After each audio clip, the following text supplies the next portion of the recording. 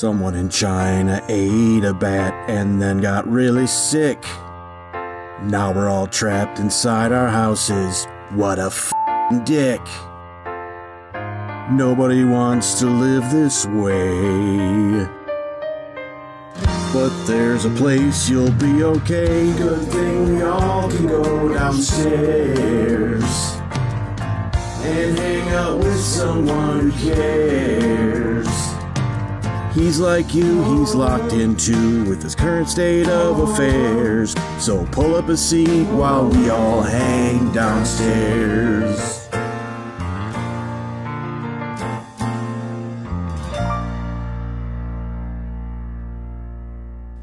Good morning, welcome to day 11 of CoronaViction 2020. Day 11 of me working at home, not day 11 total. People have been asking me that, and I said, no, just day 11 of working at home. It's like day 15, I think, total-wise. We sounded like we're trying to get me back on the air next week, albeit locally or remotely from here. So I'd be doing my show from here, and then it'd be on in the studio. So because they still don't want me at work, and I don't know if that's just a ploy on their part or what. So we'll hopefully be on the air next week. Probably know my 3 songs or anything, or backtracks. We'll just have to muddle through until I can actually get back in the studio. Tried to clean up a little bit in here. Got the VCRs out. They were sitting in the back. Still cluttered, but it's a little better. Wore my Brewers stuff today. Brewers would have been playing St. Louis tonight. 6:40, first pitch. Coming off of that big weekend series with the Cubs. But, of course, none of that happened. I bought RBI or MLB 2020 for my PlayStation. So that's my baseball fix right now. Trying to do that. Some things from the weekend. I broke down and watched Tiger King on Netflix. It's been showing up on my news feed on Facebook. Everybody's been talking about Tiger King. Of course, everybody's locked in their homes, and they have a captive audience, pardon the pun, for Tiger King. And what the F? People that own exotic zoos are nuts.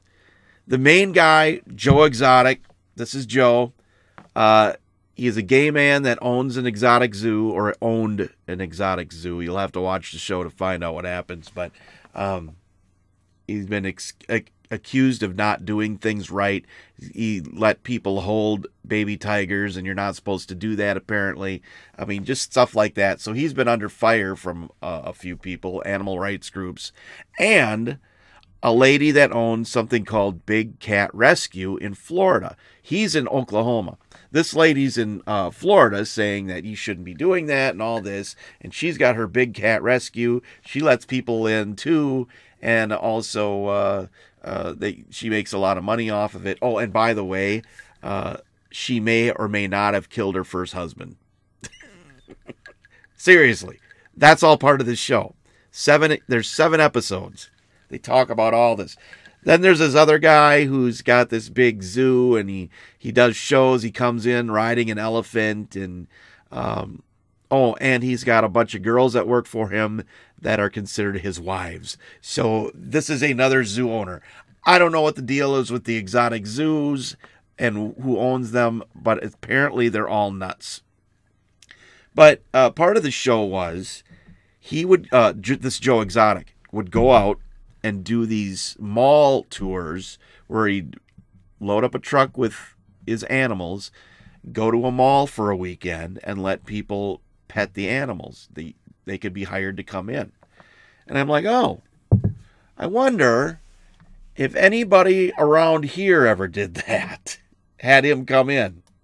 So I did a little research, and wouldn't you know it, Green Bay, Wisconsin, Easttown Mall, back in 2008, I found advertising runs for 2 separate appearances. Here's the first one, April 16th through the 20th. As you can see, Master Illusionist Joe Exotic. They did a little magic during these shows as well. He's at the Easttown Mall with all his animals. And then later on in the year, the weekend of September 24th through the 28th, you can see the ad here, both these ads from the Green Bay Press-Gazette. He also did not only his magic shows, as you can see, delivering a message to children of the dangerous effects of drugs and alcohol and the importance of staying in school. So, a nice message from Joe Exotic for the kids. Now, I don't want you to think I'm just picking on Green Bay, so let's go to my hometown of Marshfield, Wisconsin, and the Marshfield News Herald. Here is a picture of a lady feeding a tiger from one of the events they held at the shops at Woodridge, the former Northway Mall in Marshfield. He was there 3 times over the course of a couple years. So he's been in Marshfield too a lot, and in La Crosse with this traveling show. There's all sorts of information on this guy during Tiger King. So if you haven't watched it, I don't want to give too much away, but you got to watch it. It's 7 episodes. Totally worth watching. We had some bad news yesterday. Actually, a lot if you're a music fan. First of all, we'll talk about John Prine. His family posted that they had admitted him on Thursday for COVID-19 symptoms. He was intubated, I believe, Saturday, and he's in critical condition. He's 73, considered one of the greatest singer-songwriters of our time, very influential. I know we played a little John Prine. I think we played Illegal Smile on WAPL. I added that video at WAPL.com. There's a story there about what's going on with John Prine. So as we record this, he's still in critical condition, so we're keeping an eye on that. And then a little while before we found out about John Prine, we found out about Joe Diffie. And Joe Diffie is a country music act that he played the Hodag in Rhinelander a few times. I've seen him live.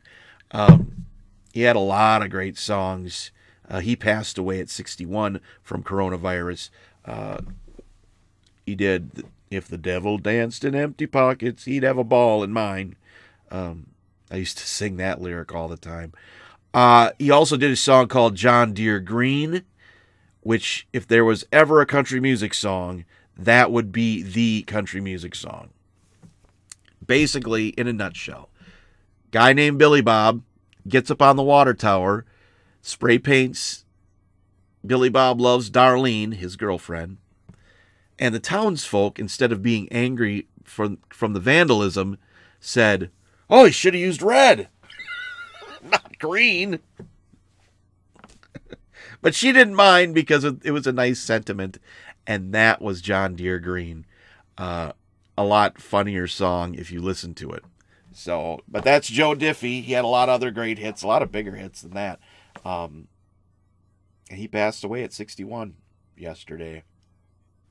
Coronavirus. I know we joke a lot. I mean, I'm sitting here joking about it being stuck at home, but serious shit going on. So just take care, be careful, and man, hunker down until we can get this figured out, because going out is not helping. So I will shift gears. Since we're talking a little bit about country music, it leads us into a new feature that we call Holy Crap. Look at that. Look what Ross just found. So, cleaning up the house, running cable for my wife upstairs because she's working at home. I was going through the rafters and things in the basement, and I've got a lot of stuff stuck up in the rafters just to keep it out of the way, like old molding and things like that. And I found this up in the rafters that I may have taken from the radio station. Does anybody remember this radio station? It was one of ours, 92.9 Country, WXMM. It was on the air a few years ago. It's not on anymore. We'll talk about that. Just backstory, and I don't want to get in trouble for this, but we're going to pull the curtain back a little bit. We never at Woodward had a country station. Never put one on. For some reason, I think people were against it, which is fine. I mean, there was a lot of country stations in the market, and that could have very well been the reason. The last country station that we had was WAPL FM, the country giant back in the 70s, probably about 4 years. Right before we flipped to rock, it was a country station. So we didn't have a country station until XMM. And they decided to put it on the air. And at that point, we were just saturated with brand new country. There's a lot of stations playing new country. There were no classic country stations on the air. The last classic country station that was on the air in the market was the Mustang, and it was at 94.7, and we bought it and blew it up and turned it into Razor 94.7. So that's our fault. But they decided to put the station on the air at 92.9, and the guy that was in charge of it, he's no longer working at our station, so I feel okay about talking about this. I had talked to him because I knew there was an opportunity there to do something different with the country, because everybody was doing new country.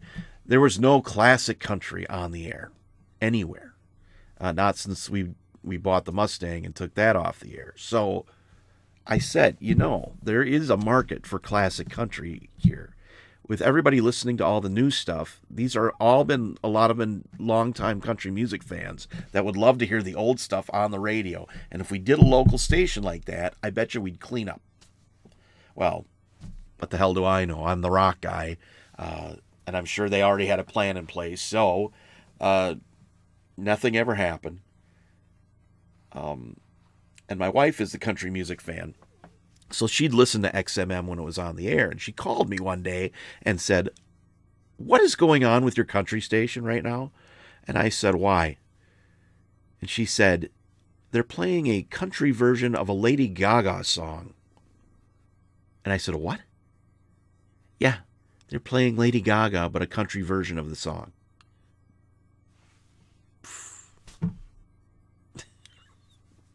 Needless to say, the station didn't last much longer than that.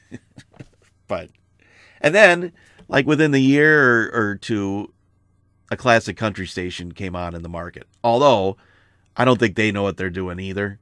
All the Kenny Rogers songs they were playing were the ones that he remade for like his classics, greatest hits. Only he remade them all. They're not the original versions that were on the radio at the time. And I know because I listened to classic country back then. So that lost all credibility with me. Maybe I should put a classic country station on the air. I don't know. Give me the reins. Between me and my wife, we'll have that thing purring like a kitten. Oh well, that's it. I'm going to get out of here. I've got things to do today. I got to think of a show for tomorrow.